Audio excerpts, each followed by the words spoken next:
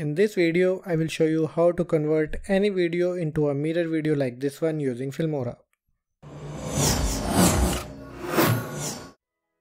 I have already imported a stock video into Filmora. I have also given the link of this video in the description. If you want, you can download it from there. So I will start by dragging this video on the timeline. I will keep the project settings. Now with this video selected, I will click on crop tool. And here I will change the crop ratio to custom. Now I want to crop this video from exactly its center.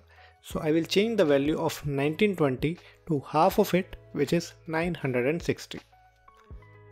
Once I change the value and click on enter, you will see a cropping area will be defined. Now I will move this cropping area towards the right hand side to keep my subject in the frame. Then I will click on apply. And as you can see, our video has been cropped.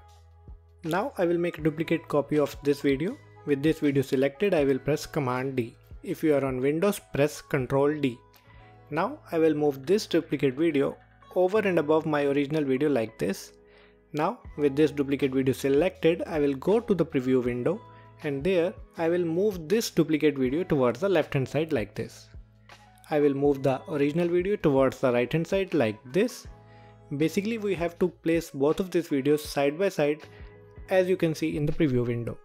Now I will double click on the video which is on the upper track, and here in the basic tab I will go to the option called flip and I will choose this very first option, which is flip horizontal. When I click on that, you will be able to see in the preview window that our left video has been flipped. I will click on OK. Our final video is ready. Let's render it and then see how it looks like. So that's it for this video. If you find it useful, do hit the like button and please share your views in the comment section. I really look forward to them. Thank you so much.